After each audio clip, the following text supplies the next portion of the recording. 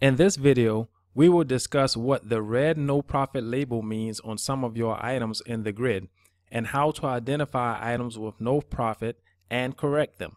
When you are logged into Sku Grid, you may notice on My Items grid that sometimes items have a red no profit label under the Reprice Item column.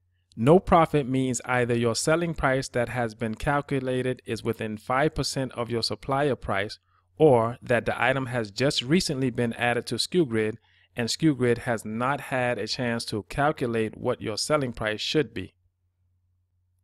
All new items, when added to Sku Grid, show up with the red no profit label. You will notice on these new entries that under the Reprice Item column, there will be no last call with time, date, price, or stock indicated, but you will see no profit there. This means that the item was recently added to Sku Grid and Sku Grid has not had a chance to calculate your selling price. If you already see last call displayed above the no profit, then perhaps the supplier price has changed very recently, and based on your settings, Sku Grid has not recalculated and updated your item yet with a new selling price. Perhaps you set a fixed price on an item that does not change, or it could be that you have some other formula issue going on.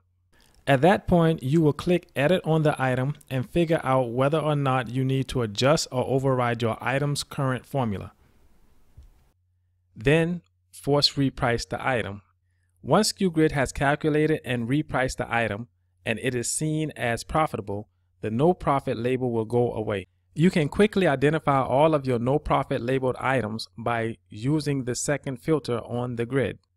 Select items without profit from the drop-down. Then you will be presented with the items that need your special attention. Thanks for watching, and we'll see you in the next video.